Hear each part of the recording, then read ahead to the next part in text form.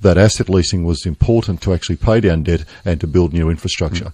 But now that you don't have asset leasing, how are you going to do it? If I can actually go to that point. And we said that that's predicated on the support of Queenslanders. They've rejected it. We accept it. It's dead and buried. There's so much of our platform which is not predicated on that. The 1,700 new nurses in health over 3 years versus Labor's 400 over 4 years. That's already funded and budgeted for within the schools, all of those sorts of things. The very, very strong plan that we have in the other areas to manage debt and also ensure that we reinstate frontline services. How are you going to pay down debt?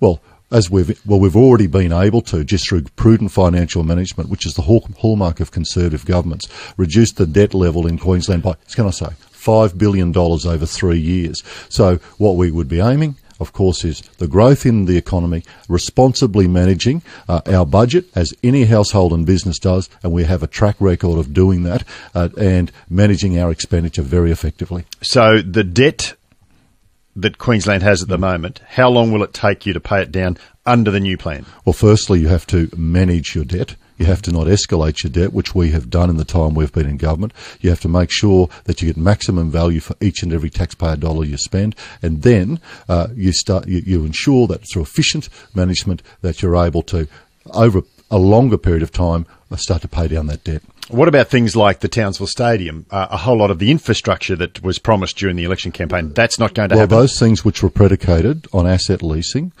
cannot go ahead. But the other thing, of course, is the people... So the BaT tunnel, that's not going ahead? The things that were predicated, and that's one of them, on asset sales or asset leasing cannot go ahead.